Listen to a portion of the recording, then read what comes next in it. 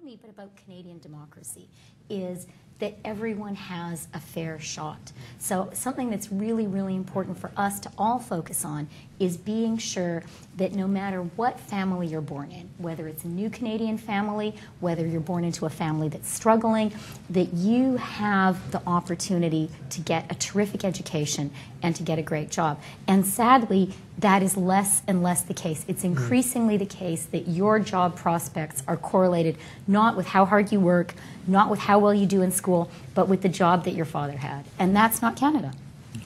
Non, et la réalité, au fond, c'est que depuis 30 ans, même si l'économie canadienne a plus que doublé en grandeur, on a eu une croissance de plus que 100%. Les revenus familiaux moyens ont stagné. On parle d'un augmentation